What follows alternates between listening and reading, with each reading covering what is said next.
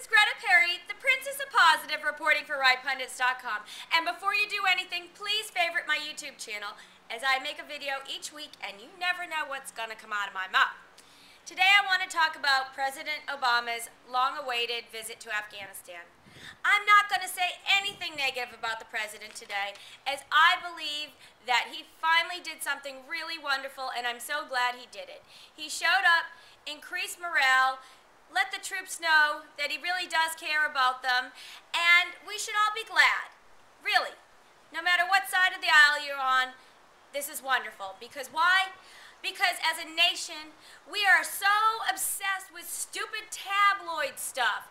We've been obsessed with healthcare, as we should be, and all kinds of other things that probably aren't as important as a war going on.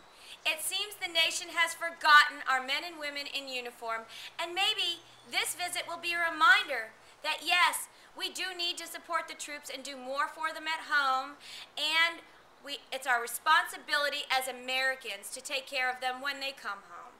So today I just want to say thank you, President Obama. Though I don't approve of 99.99999% of the things that you do, I am glad that you showed up in Afghanistan and had a visit with the troops.